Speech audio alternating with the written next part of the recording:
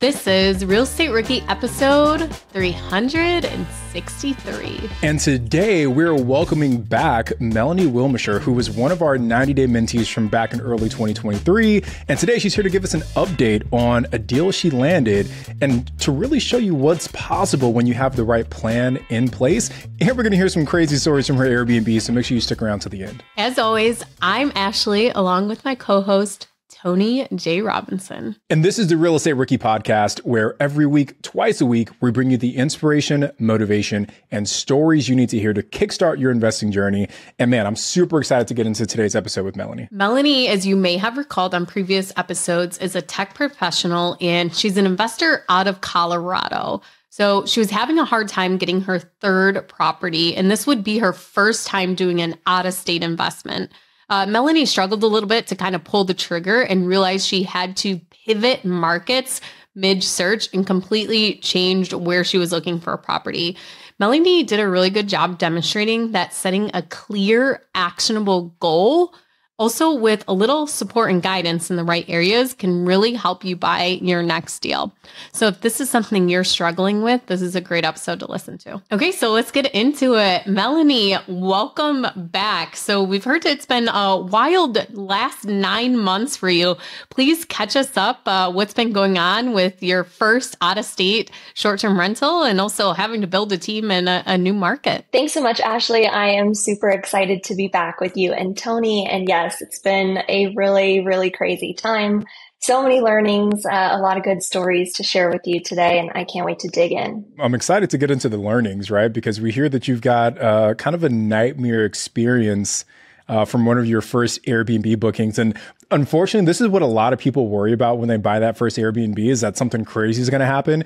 And usually that's not the case. You know, we've seen a lot of people buy their first Airbnbs and usually it's pretty smooth, but you're part of that minority that had a bit of a crazy experience. So can you share what happened, Melanie, and kind of how you handled it? I suppose there's no better way to learn than to start off with a dumpster fire.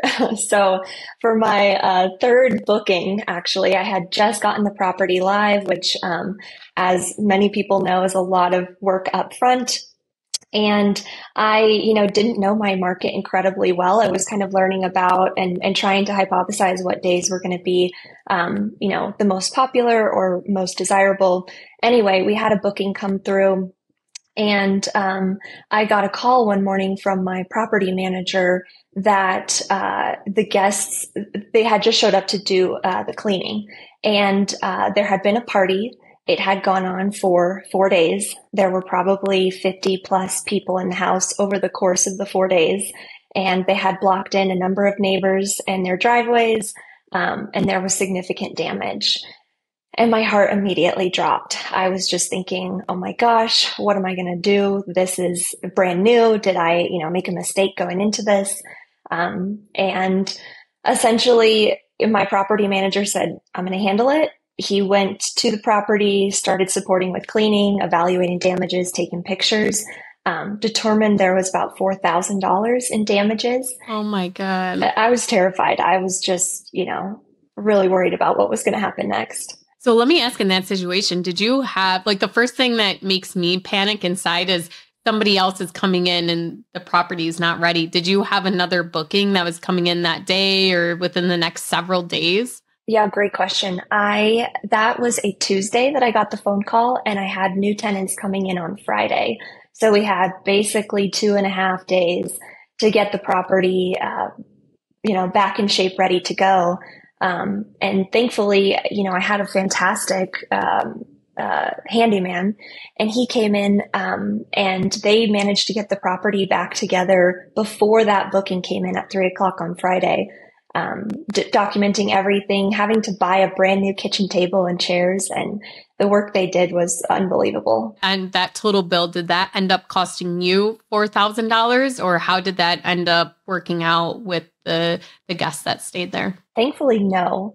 The property manager submitted an intake form to Airbnb's claims, the insurance claims, and they were able to recover the entire cost of all of the damages. So that included drywall repairs, carpet cleaning, many extra hours of cleaning by the cleaners, and some new furniture, among other things.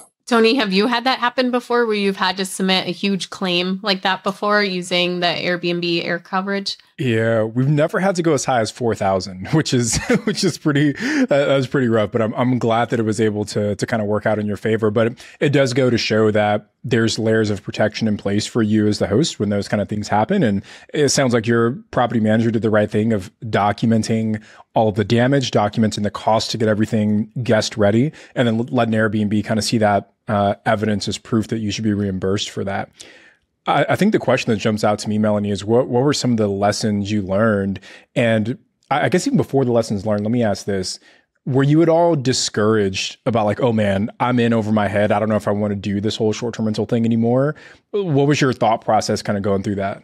I was immediately discouraged and terrified. I was only thinking about that $4,000 in damage. I had just purchased all of this furniture and everything was brand new. And so I was just imagining, the bills that were going to come out of this and that, oh my gosh, this was a failed experiment. What did I get myself into?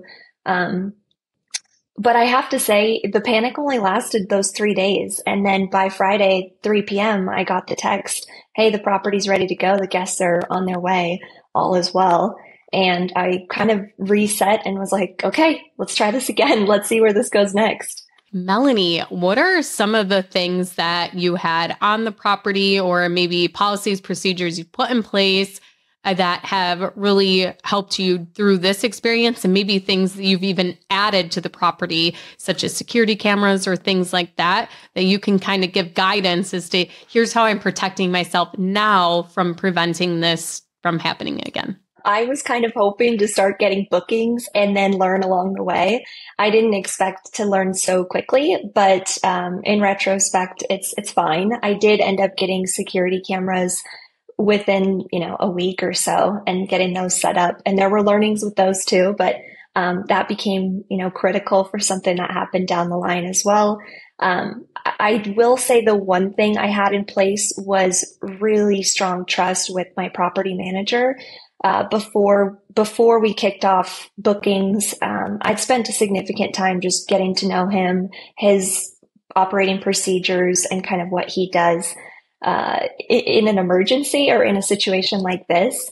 He had never experienced anything to this extent with his other properties, so he was learning with me, but just our communication and problem solving together was kind of the only thing I had in place before the party. Melanie, I just want to add some things that we've done in our Airbnb business to kind of mitigate or prevent hopefully things like this from happening. So it sounds like you hit the first one, which was including security cameras on your property. We put security cameras at pretty much every exterior entrance to the property. So front doors, back doors, things of that nature. And it still requires that someone kind of monitors the cameras, at least on somewhat of a regular basis. But say that your property's like a 3-bedroom, I think, right? Mm-hmm. Yep. Right. So your property's a 3-bed, and, say that you see 20 cars in the driveway on a 3-bedroom property, that's a red flag there as well. So you can kind of reach out and that's your first step. The second thing that I would recommend for everyone that's listening to kind of prevent the parties from happening is getting some kind of noise detection or noise monitor device inside of your property. There's different brands out there, but we typically put these inside of the property. They don't record, they just monitor sound. And then if sound gets above a certain threshold for, say, 10 minutes or more, it notifies you to say, like, hey, Melanie, there's a lot of noise at your property right now. And then you can reach out to the guests and say, hey, just want to reach out. The neighbors complained, whatever it may be. And would you mind keeping the noise down? And we've had to do that a few times at our properties, and it saved us from, things kind of getting out of control. The third thing you can do is, like, say you get those notifications either from the camera or from the noise monitor, and the guest continues to let the noise be an issue. All you got to do at that point is call the cops. And like, if you've already asked them to keep it down and they're not, I would say, like, hey, look, sorry, you violated my house rules. I'm going to need you to leave. And if they don't, call the cops and say, hey, there's a guest in my property. I've asked them to leave. They're causing a noise nuisance for the neighborhood. Please get them out of there. We just had to call the cops on someone 2 weeks ago. They showed up, knocked on the door, and the guests were out like 15 minutes later, right? So those are the things you can do if you get to a point where the guests aren't respecting the house rules you put in place. Those are awesome recommendations. I love the noise monitor. Another learning related to that was I was kind of thinking I had already established a little bit of a relationship with my neighbor. Perhaps he might reach out to me. But he is perhaps the most patient neighbor in the world and just kind of let the party rage. Nobody on the whole block called the police. So you got the nicest neighbors. I know, maybe I should be leaning on some technology instead of nice proactive neighbors. This is a question for both of you. How are you managing the bad reviews after that? So obviously, if you call the police on someone, or even if you send them like a threat with the noise level and they don't think it's warranted at all, how do you prevent them giving you bad reviews because they don't like that confrontation? Yeah. So for me, what we've seen typically is that those guests don't end up leaving reviews a lot of times. But if they do, you can just reach out to Airbnb and say, like, this is a retaliatory review. You know, we charged this guest because of the noise issue, or, hey, we had to forcibly remove them from the property. So they shouldn't even be able to leave a review because we know that it was based on this negative interaction. And usually the folks at Airbnb are pretty understanding and they can say, okay, cool. We understand that this is probably not a true reflection of their experience. And maybe they're just mad because they got charged an extra fee or something to that extent. And I guess for you, Melanie, yeah, what was the situation for you? Did they leave a review? What did they say? How did that shake out for you? Yeah, in that situation, they did not leave a review. And I was kind of under the impression that once we submitted the insurance claim, they wouldn't be able to, but maybe that's not the case. Perhaps you know. I did have another situation later on where a car was stolen out front of my property. The doors were left unlocked, which was another challenge, but they did leave a 3-star review because of that, which is understandable. We did reach out to Airbnb to see if that was something that we might be able to have removed, because that can be a pretty damaging review. And unfortunately, they didn't want to remove it, but I have tried that technique. Just one pro tip, and this is for everyone that's listening. Call multiple times to challenge a review, because a lot of times it depends on which rep you're talking to. And you'll get some reps that are, a little harder to get reviews removed with. And you'll get other reps that are like, oh yeah, cool. That makes total sense. Let's get rid of it. So it might be worthwhile, Melanie, to give another call in and see if we can get that one removed. Good to know. I definitely did not know that. So one thing this makes me think of, for us, we typically have an age limit to book of 25 or older for our short-term rentals. I guess to clarify, this obviously wasn't your ideal guest, the people that stayed at your property and trashed it. Like, who were you trying to kind of target with this property specifically? I was really going for smaller families with kids. In one of the bedrooms, I specifically put in a bunk bed with a twin bed on the top and a queen bed on the bottom, hoping to get families with 2 or 3 kids. And for the most part, that has been the audience I've attracted. I think the real challenge I ran into at that time was, because it was one of my first few bookings, the stays are discounted to attract bookings to your property in the beginning. And so I don't think we had an age limit. And I also think that the property was perhaps the most affordable in the entire area, because there was this broader college party going on a nearby island. So what are some of the things you're doing now? That is it just increasing the price so that you are getting the target audience that you, or not target audience, I guess, target guests that you want to stay into your property? So we are using dynamic pricing now, which has helped us just be aware of how busy other properties are and get a higher rate on bookings, instead of, being the cheapest one available. We did have a process in place where we were looking at the reviews and doing, kind of monitoring profiles, seeing other reviews that had been left. I haven't done anything differently. Honestly, this is a good learning around optimization for me, just to prevent this in the future. But, I guess really the short answer is that's a growth opportunity, because we're kind of continuing as we were. So Melanie, you mentioned a little bit about your market, and it sounds like there's a college area in that thing that there was a party going on at an island, things like that. So I want to know a little bit more about this market, and how did you find this market, and why do you think it's a great short-term rental market? The market I picked is Savannah, Georgia, and I picked it largely because of the price point. I had previously been looking in Florida, and I was really just not getting any traction there. I wasn't having great luck. And so I continued to find areas that would be a little more affordable.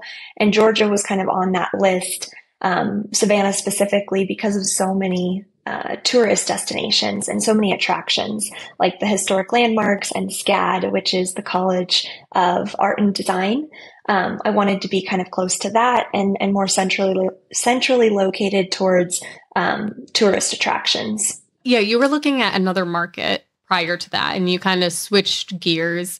What are some of the things that you do during your market analysis? So what was the reason you decided to leave your other market, and what did you find in that initial analysis? And then this new market, what are some things if a rookie investor is looking to do their research, invest out of state? Can you name a couple things that they should be looking at when deciding on which market they should pursue?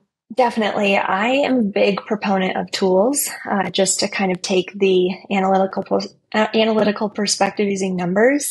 I spent a lot of time on Airbnb just clicking into bookings and specifically looking at how many nights were booked in a property, kind of how prices varied.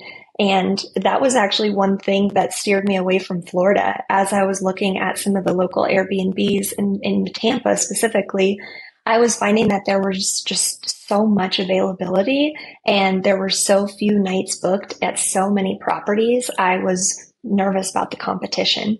I also looked into a couple of other cities like Kansas City and St. Louis, and I kind of found similar things there. And I didn't only use Airbnb. I used AirDNA and Price Labs, and I think Tony, you recommended Price Labs and Rabu as well to kind of look at some reports, especially because you can do a lot of filtering around bedrooms and bathrooms and all of the features you have. So I used a lot of that information, and that kind of helped me determine that there was a little bit less competition in Savannah, a few properties available. The nightly rates were a little bit more desirable compared to what I was going to spend on the property.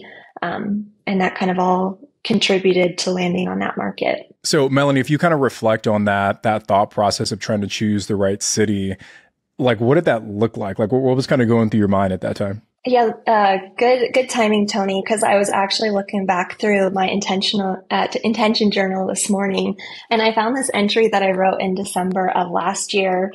And I won't read the whole thing, but briefly, it says, in review of the last week, I looked at St. Louis, Kansas City, Savannah, and Denver for different opportunities.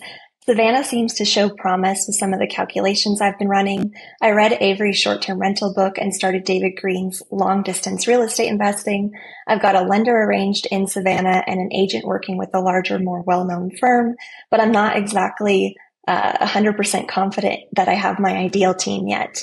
I also have my search in Florida still active, and I'm just watching what properties pop up, plus trying to keep learning. Maybe I need to look for some references. I want to keep growing. I love that you're using the intention journal, and I love that it actually played a role in you making this decision. And for all of our rookies that are listening, if you want to pick up a copy of the intention journal, just head over to biggerpockets.com/bookstore, search for intention journal, and it's on there.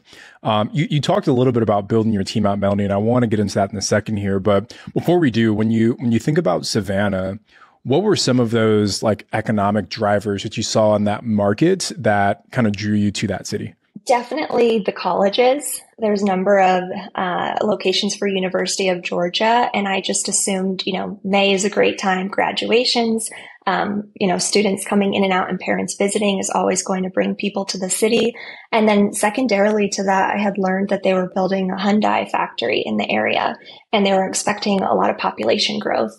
And at this point, I don't think they've broken ground on that. I need to check. I haven't heard anything, but I do know that the city has been growing, and I even have seen just a slight increase in property value, just, using Google search and such. On that note, Melanie, you talked about increase in property value. So, you're in Colorado, slightly more expensive market. What was the price point in Savannah? The average price was anywhere between, I would say, 230, 270, upwards of 300. But at this same time, interest rates were just slowly climbing. And so as they were climbing, my price point was shrinking, partially pushing me out of the market in Florida where the average price point was 400. And so I ended up finding this property under 250, which was a huge win. Melanie, I just looked it up for you, and the Hyundai factory is being built right now, and it should be having production go through it. So employees start working there by 2025. So awesome. Thanks, Ashley. Okay. So with this property, you're having it as a short-term rental, but did you actually explore having it as a long-term rental or maybe even flipping it? Did you have to do a lot of work to the property besides just furnishing it? I did consider if it would be a good long-term rental or a good midterm rental as backup strategies or exit strategies. And it was possible, but if I did have to go long-term, chances were that I wasn't going to cover my expenses fully. I probably would cover my mortgage, but it would be unlikely to also cover the property management expenses.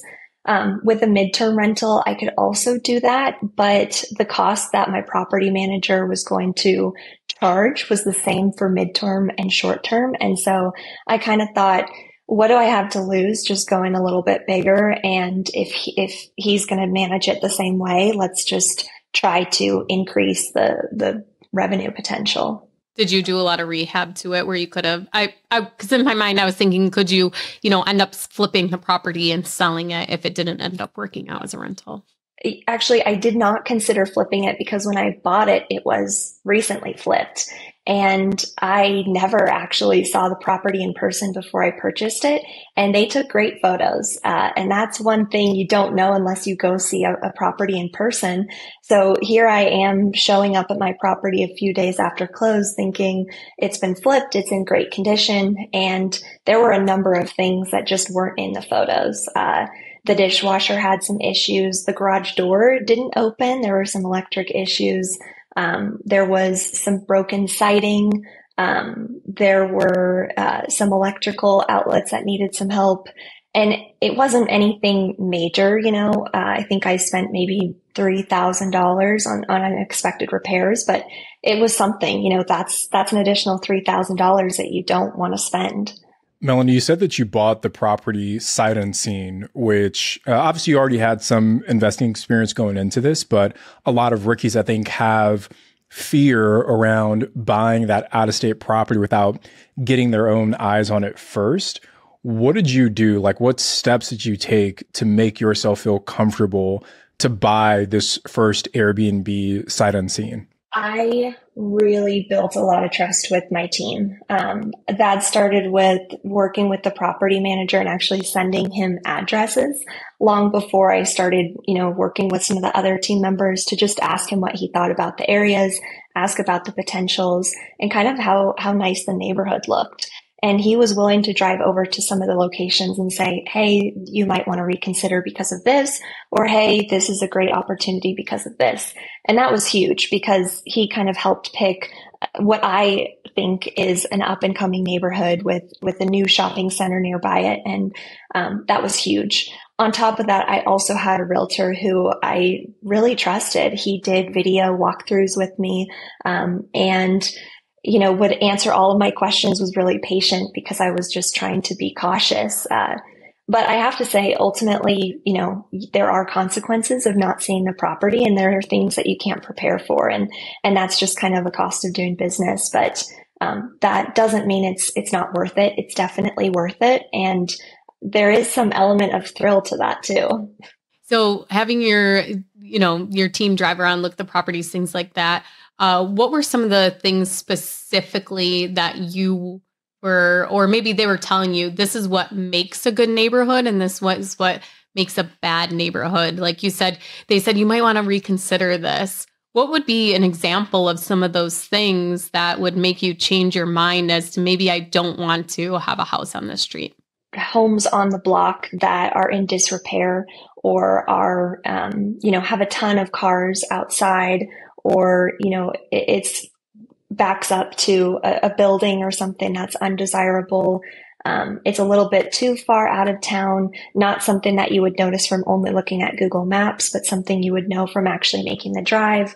Those are some of the things that they help to point out. On the flip side, some of the positive things were there are some other homes that are popping up for sale, and they've been recently updated. Their values are a little bit higher than the house that you're looking at.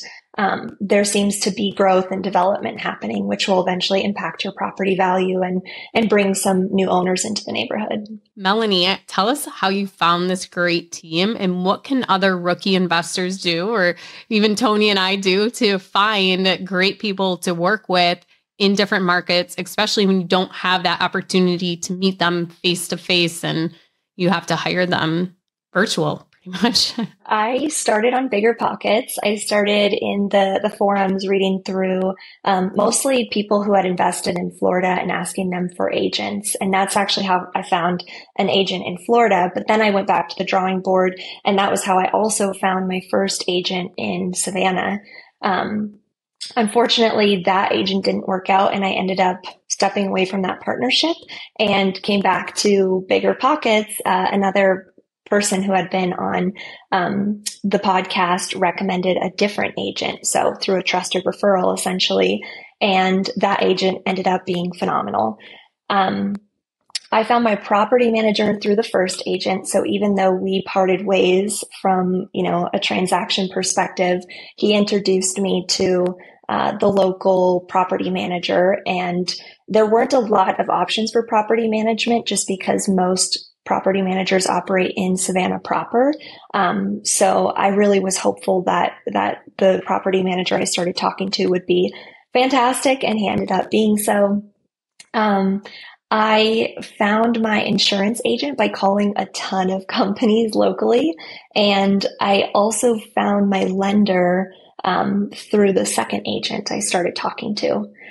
Sorry, and to add to that, one of the best people in my team is my handyman who came through the second agent I worked with, and he has been a godsend. So a lot of asking around, a lot of Bigger Pockets resources, and then I would say just spending a lot of time talking to those people and building a lot of trust in those relationships has been really positive. Melanie, did your property manager have a handyman that you could use? Or did they have contractors? And what made you decide to go and find somebody else on your own to have available? It's funny. My property manager did not have a handyman. In fact, I introduced him to my handyman, and I feel as though that only strengthened my relationship with him. Now they partner together on a lot more properties. And so using kind of that network, I think really helped our relationship. But I guess in retrospect, it's interesting that he didn't already have one on his staff. Melanie, one thing I want to know, obviously you've got a full-time job. You have other real estate investments outside of this one that we're speaking on right now as well. But what was your motivation for hiring a property manager versus self-managing this property? Oh, I genuinely have no idea if I could have done it without a property manager. My job is really stressful. It takes almost all of my time. Sometimes I also am, selling properties as a realtor if there is free time, which isn't often. So, I really didn't even consider self-managing. I wanted someone boots on the ground who could go to the house, who knew the cleaners, and I just didn't even entertain trying to do it alone. So, Melanie, what was your initial goal with this property in Savannah? Part of it was to have a property in a warmer part of the country so I could leave Colorado in the winter. And so that was a huge value add for just buying in a warmer area. Beyond that, I was hopeful to make $1,000 a month in profit, largely because my long-term rental was generating just a little under $1,000. And my thought was, if I can stand up a short-term rental, ideally it's more profitable than a long-term rental. And if that's the case, I'd like to continue using that strategy moving forward. So let's get into some of the numbers on this deal. So what was the debt structure that you used to buy this? What kind of loan product was it? I used a second home loan, putting 10% down. Interestingly, your second home only has to be, I think, 60 miles from your primary residence. So I was surprised to be able to use that. There's even some caveats to that. It depends on which lender you're working with, but say that it's even under that. And I've heard 50 miles, but somewhere in that 50, 60 mile range. But say that you can prove that it's a totally different kind of like experience, you can still qualify for that second home loan. So say that your primary residence is like in the suburbs, and maybe if you drive, 40 miles up a mountain and now you're like in a snow type environment, you can get a second home there. And then say you drive 40 miles in another direction and you're like at the beach, you can get a second home there, which is maybe not common everywhere, but in California, that's like a thing. I can drive 40 miles and be at the beach or the snow. So there are some caveats to that as well. With that 10% down second home loan, Melanie, what was your ballpark? What's your mortgage on that?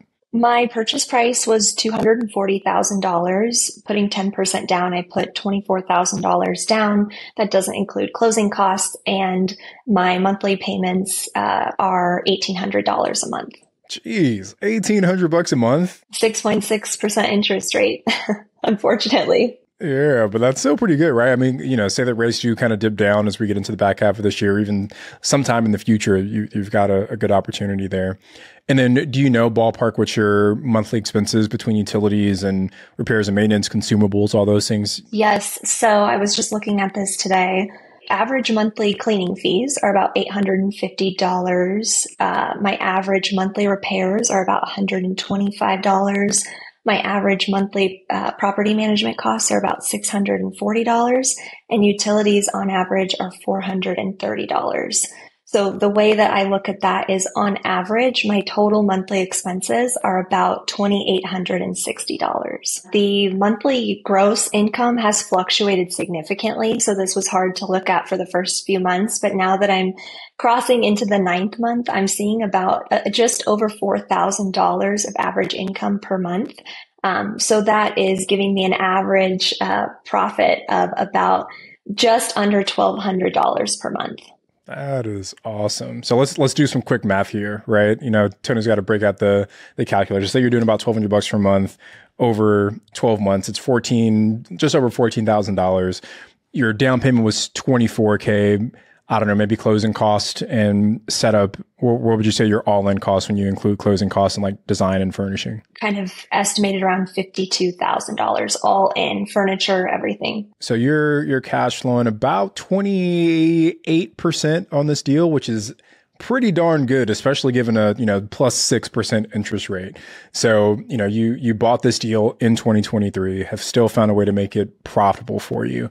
And man, I'm just super excited to see that this property is done so well for you, Melanie. Thanks, Tony. I was super nervous to share those with you today. No, that's great. And Melanie, your goal was even to break even on this property, and then you want to be able to use it too, to stay there in the winter months too. So that's awesome to be able to have some personal use with it. Thanks. I have been reluctant to go stay there because I have been trying to kind of earn back some of what I put into it, but I am really, really hopeful that I'll get to do that this year. What was your favorite part about this property, of putting it all together and making this deal happen, and now that it's come alive? Actually going out there myself and furnishing it was definitely the best part. I flew out there 4 days after I bought it, and I kind of evaluated all of the services that will go and furnish your house for you.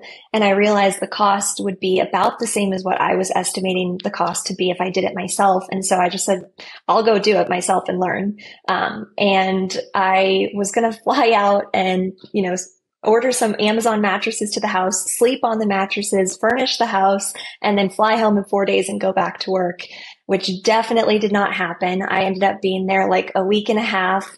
Nothing showed up on time. I had to have my mom come and fly out. My property manager had to finish it. But one of the best wins I had was there was somebody down the street doing a garage sale of everything from crate and barrel you could imagine.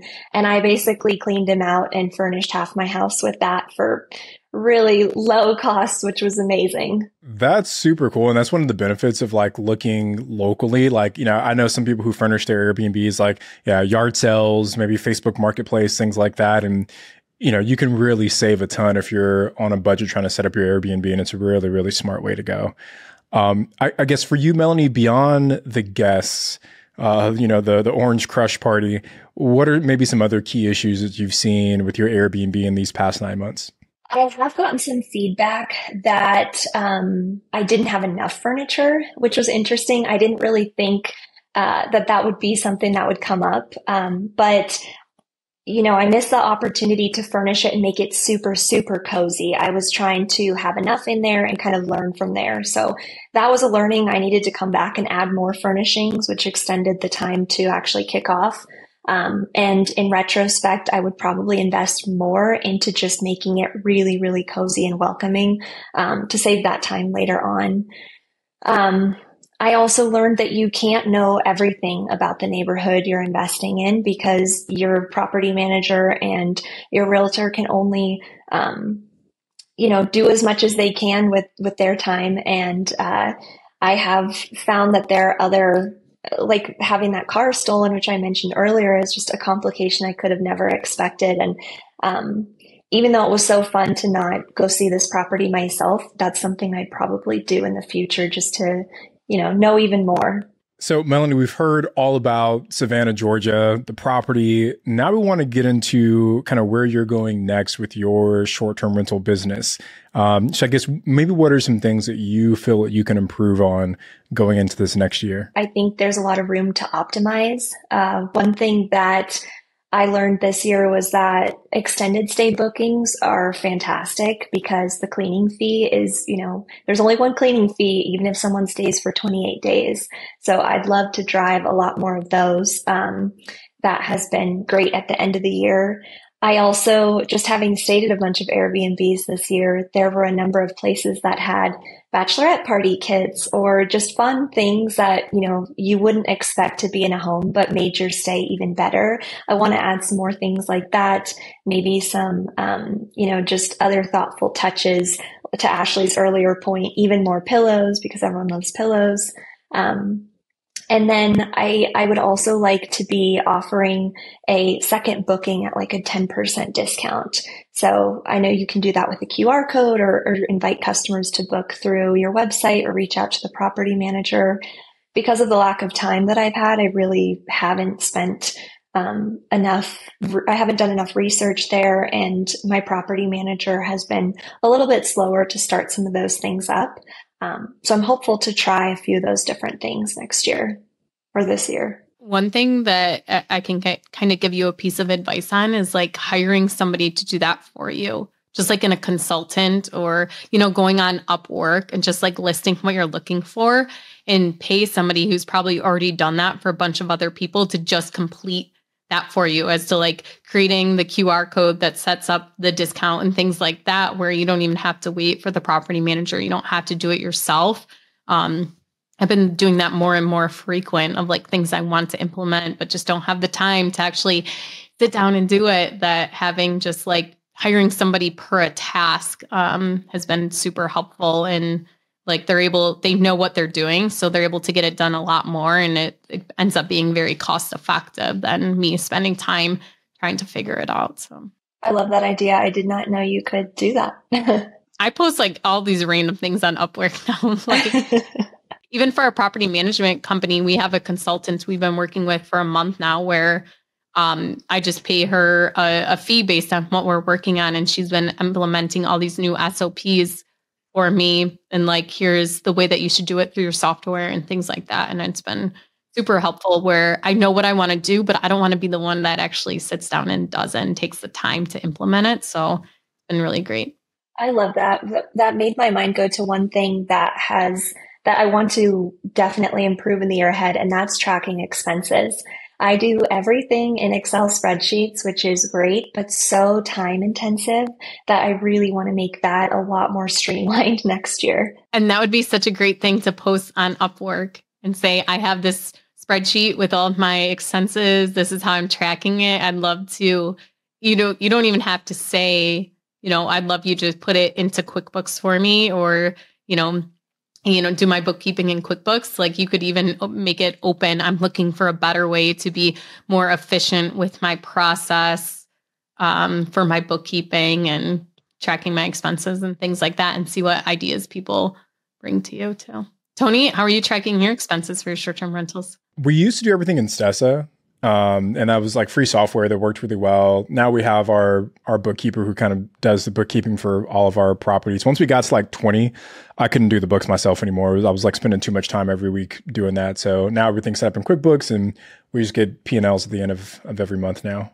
We want to let you ask any questions you have, but before we get into that, can you just give us an idea of what your overall portfolio looks like right now? So maybe like the overall value of your property, if you have any partners and kind of what percentage you own. And if you know like across your entire portfolio, what your gross and kind of net numbers look like, we'd love to hear that as well. I'm going to give you the numbers that I found, and maybe you can help me refine them in case I have some edits to make. But generally today, the value of the 2 homes that I own by myself are about $716,000, and I have around $500,000 in debt there.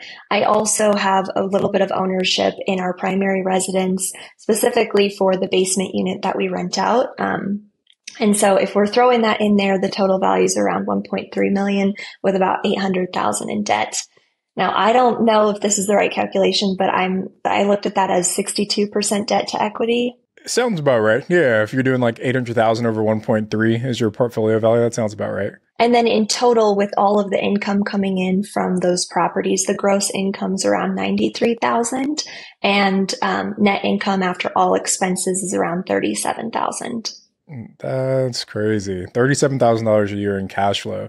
Like that'd be like if you went out and got like a part-time job. That was my first job out of college. I'm pretty sure it was like 35,000, maybe not even 37,000.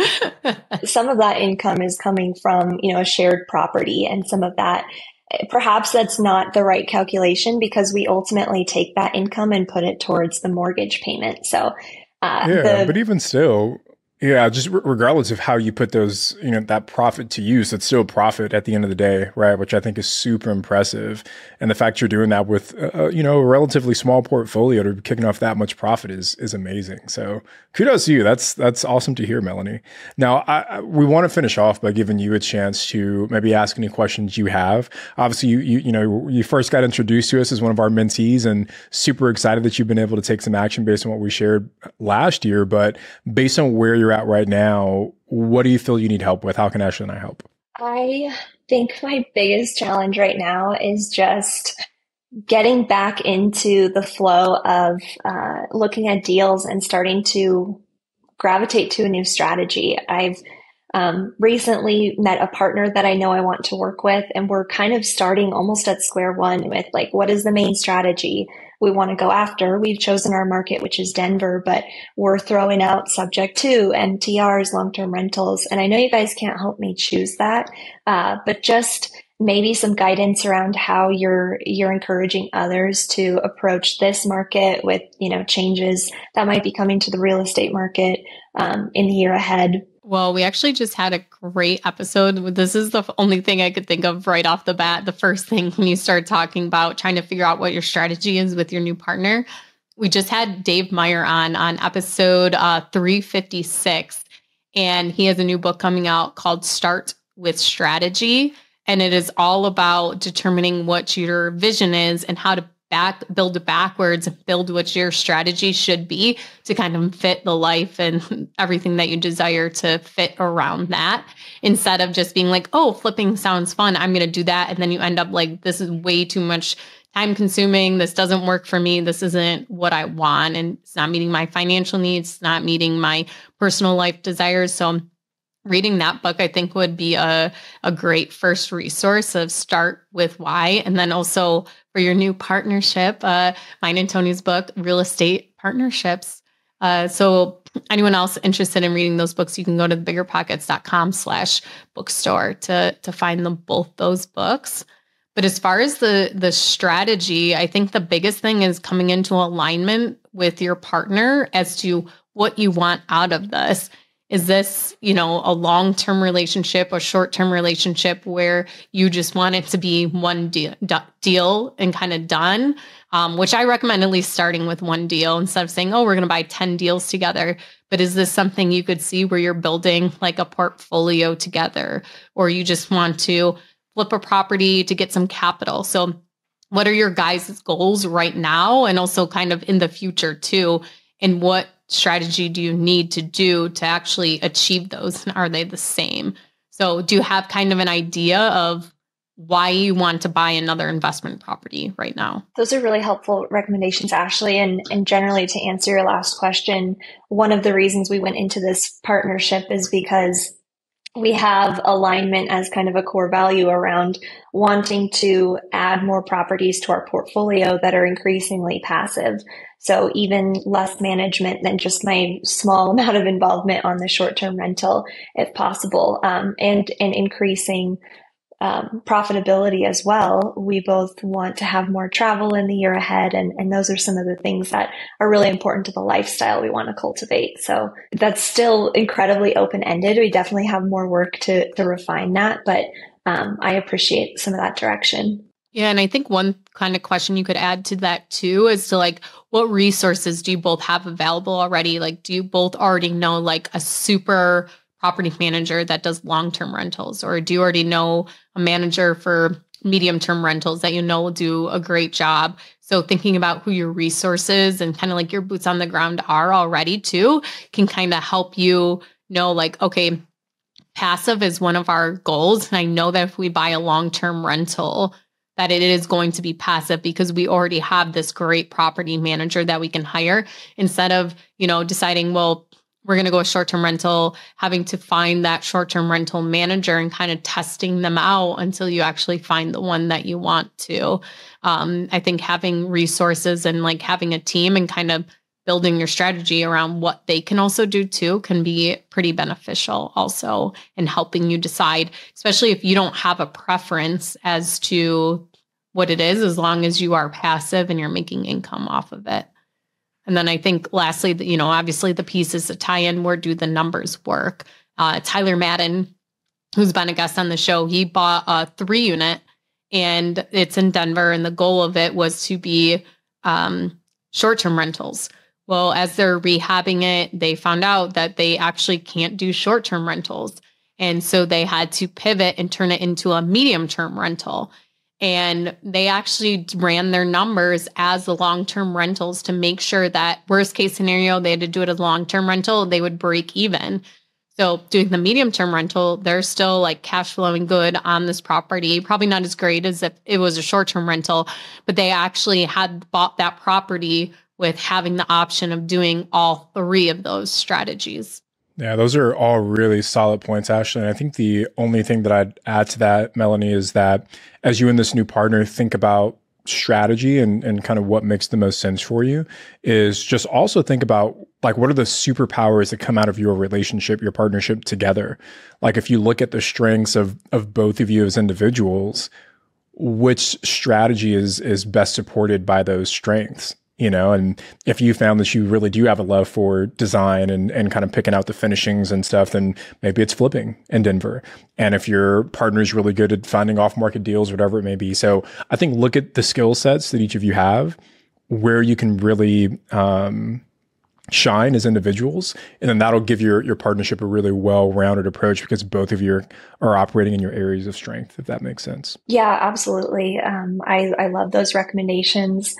Would either of you be willing to share how you've created contracts with a partner and how you've approached outlining roles or responsibilities, or how you split profits, or who does the investing, or if it's equal, et cetera? Yeah, we can send those to you. Tony and I actually included this in our book too, is an operating agreement if you're doing an LLC with a partner, then also a joint venture agreement too. So I think those are all, if you buy the ultimate real estate partnership book package or whatever on biggerpockets.com, you can get that, but we'll send it to you, Melanie, and you can kind of see the contract as to like how you can break the different stuff out. And then obviously, it'll be state dependent. Like the operating agreement I put in is New York State, and Tony's joint venture agreement is specific to, him using it in California. But you can kind of go through that and see how we do our different partnerships.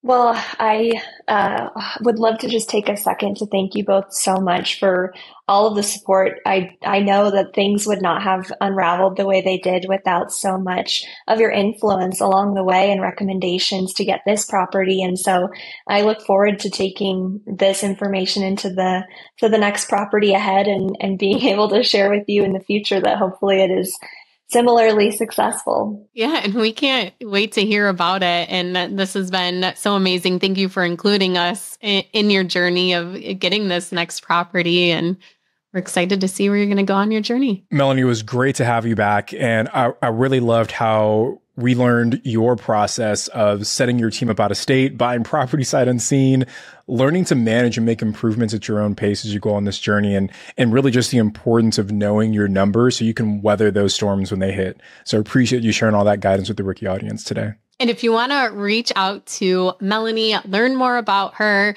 share some inspiration or motivation with her, you can check out the show notes in the description below and to find out where to reach her at. You can also find Tony and I on social media. We'll link our information in the show notes also. Thank you guys so much for joining us. Melanie, thank you for taking the time to come back onto the Real Estate Rookie podcast. We really appreciate it. We'll see you guys next time.